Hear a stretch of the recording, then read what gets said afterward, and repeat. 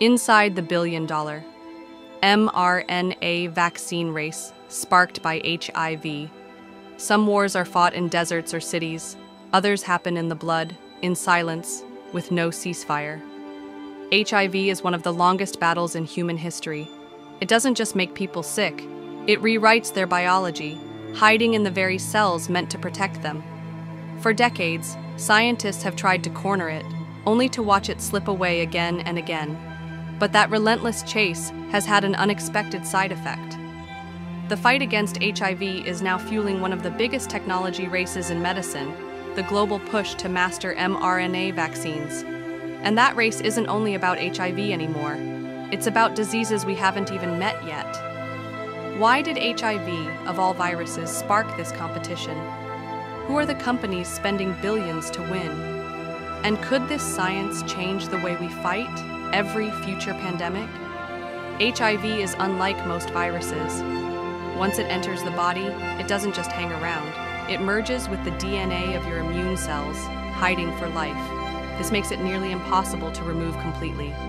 The drugs we have, called antiretrovirals, can keep it under control for decades, but they don't erase it.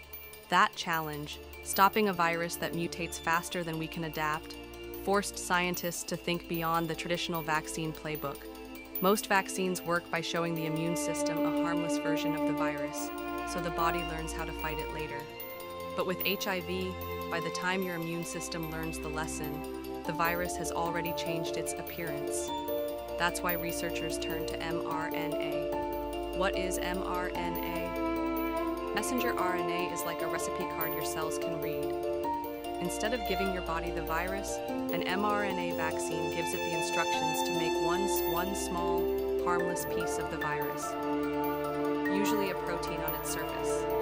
Your immune system learns to recognize that protein, so if the real virus arrives, it can attack immediately.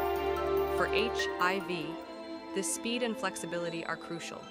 Scientists can update an mRNA vaccine's recipe in weeks if the virus mutates, the same way you might update software on a phone. It's one of the few tools fast enough to keep pace with HIV's constant changes. Who's in the race? The scale is enormous. Moderna, the company that made one of the first COVID-19 mRNA vaccines, is running multiple HIV vaccine trials with the US National Institutes of Health. BioNTech, best known for working with Pfizer, has its own HIV program. Nonprofits like the International AIDS Vaccine Initiative are partnering with major universities and pharma companies.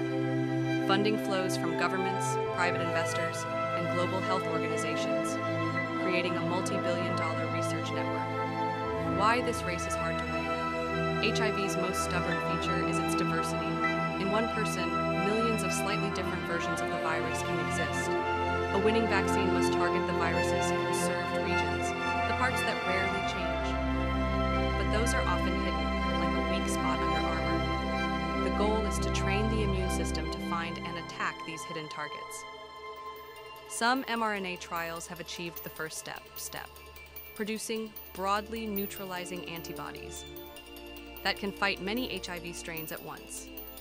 But translating that into full protection will take years of careful testing. Why it matters beyond HIV? This race isn't just about one virus. The strategies developed here are already influencing research on malaria, tuberculosis, Zika, and even cancer. If scientists can beat HIV's rapid mutation, they'll have the tools to create fast, adaptable vaccines for almost anything. That's why so much money is on the line. The first team to succeed won't just make history, they'll own the blueprint for a new era of medicine. Could the cure for one of humanity's toughest enemies also be the shield against the next unknown threat? Will the billions spent in this race give us a pandemic-proof future? And when we finally get there, will we remember that it all started with a virus too small to see, but too clever to ignore?